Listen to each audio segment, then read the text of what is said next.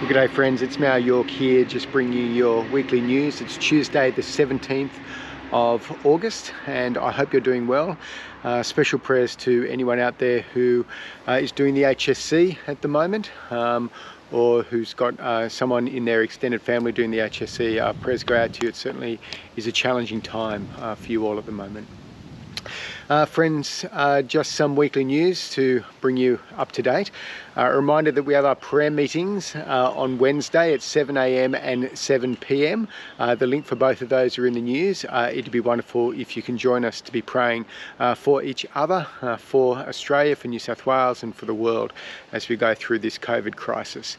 So please join us for either of those. And they only go for half an hour, so it's not a long time at all. Hey friends, I've got some awesome news. We've got a new website happening. We've updated our front page and some of the other pages. A lot of it you won't see because it's a new back end.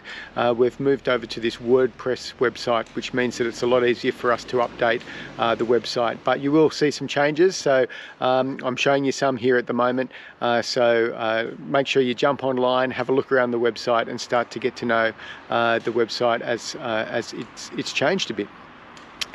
Friends, this Sunday at 10 a.m. there is a family Zoom and so Mel Bell has sent out the information for that. If you want to join that Zoom link, it would be wonderful to be connecting as families, helping our kids to connect with each other, making sure that they see their friends and see how they're doing.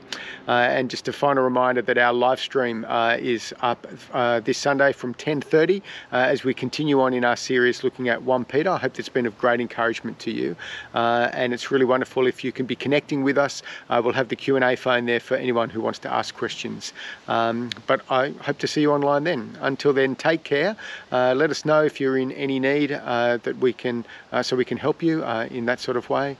But much love and prayers to you all. Take care and God bless.